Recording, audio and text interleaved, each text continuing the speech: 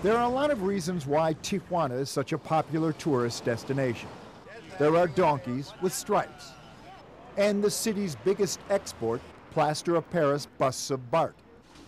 And now there was a new attraction, the Wax Museum, opened 2.5 months ago by Ricardo Parra Montes. Where were these figures made?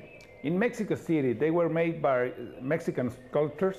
This is Junipero Serra, who make a lot of work in High California, and Padre Quino, who make the same, a lot of work in Baja California and Sonora.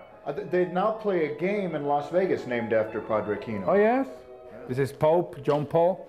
He's looking like he's going to bless the crowd and then tell them there'll be a second collection. This is Khomeini, you remember. Good guys and bad guys in here. Yes, good guys and bad guys. This is a religious leader who used violence to get the power, you see. Do people want to just lean in there and... Yeah, sometimes. Gorbachev. True to the mark on the head. Yes. Then we have Castro. Gandhi.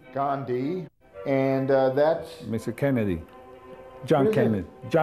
Oh, yeah. Now, look at him like this. It's hard to see what Marilyn saw in him. But in past centuries, they used to kill the bride when she wasn't a virgin. You see? Unfortunately, that's a custom we don't have in this nowadays.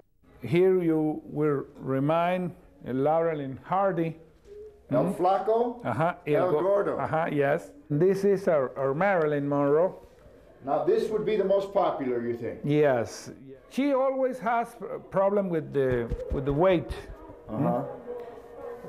And so you didn't know whether to make the heavy Marilyn or the thin Marilyn? Yes. El Flaco Marilyn, El Gordo. Yeah.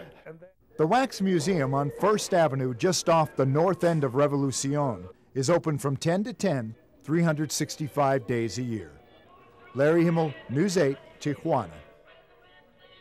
Larry Himmel for CBS News, San Diego.